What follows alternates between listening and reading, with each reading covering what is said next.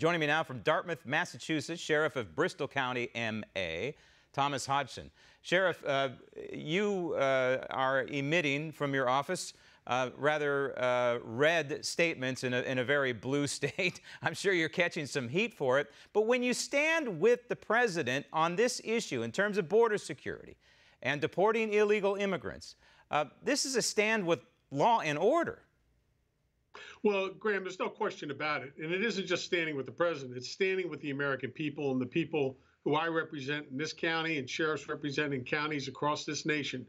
We made a promise when we took our oath of office to do everything we could to keep the citizens of our community safe and use every available resource to us to make sure that happens. When Congress is debating the number of beds, this was insanity to me, and I'm sure it was insanity to you. This is crazy talk because, as you pointed out when you were with the president, this limits your ability to arrest people. There's a cap on the number of people you can put in a jail. Imagine if the governor of your state said, hey, we're going to cap the number of people you can arrest and put in your jail. This essentially is the message that we're sending to illegal immigrants and the coyotes and the drug dealers, the drug cartels, MS-13. We're sending them the message that, hey, once the United States hits a limit, hits all the beds being filled, guess what? They're going to have to catch us and release us.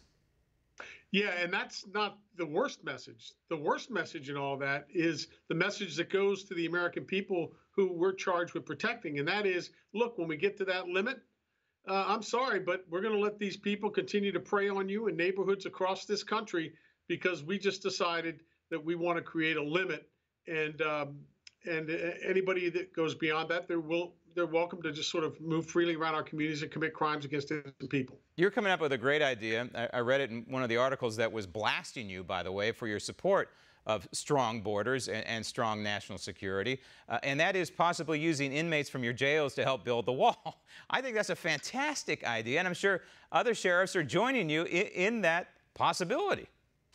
Yeah, you know, Graham, I've always believed that we should be utilizing every resource available to us to cut the cost for people running these prisons and giving the inmates at the same time, the ones that volunteer, the opportunity to go out and do something good for their country or their community. We do it in communities across this nation where we do work projects.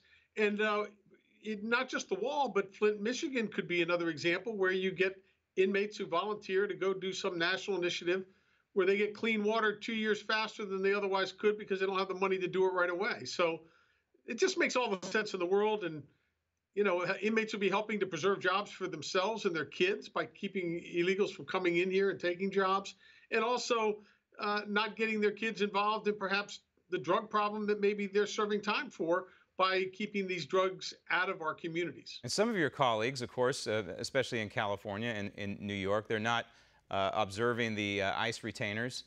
They're not working with the federal government to help deport criminal illegal aliens, let alone garden variety illegal aliens. I would imagine this runs counter to what and how you operate there in Bristol County. Here's a question, philosophically speaking. Do the good guys win in the end on this one? Do you think that the American people are going to connect the dots? This is about a civil society. This is about law and order. This is about keeping the peace and keeping the American society constitutional? Well, I sure hope so, because, look, I will tell you that the sheriffs of this nation are mobilizing.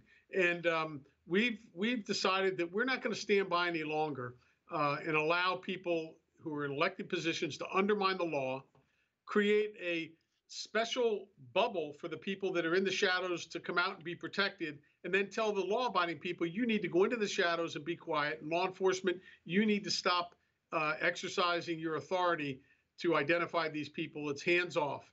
And so, yeah, I think the American people are starting to get it. And they realize, look at every day we're adding to the angel moms and dads, and now we have angel children. Yeah, it's terrible. Well, the good guys have to win on behalf of the American people. Otherwise, in the end, we lose this republic. Sheriff, thank you. Want to see more videos like this? Click on the link below and subscribe to One American News on YouTube. And call your cable provider and kindly demand that One American News is added to your lineup. Call and subscribe today.